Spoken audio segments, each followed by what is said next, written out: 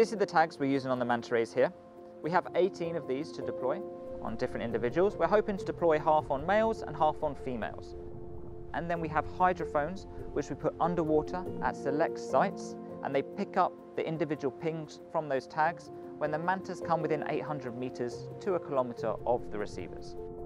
The tag is deployed on the animal using a small spear, and we fire it into the dorsal muscle. The manta does feel it. It's a bit like a bee sting to the manta. They will swim off, but they return normally very quickly. These tags can last anywhere from 3 to 5 years on the animals. They can give us some really valuable data over a long period of time on the animal's movements.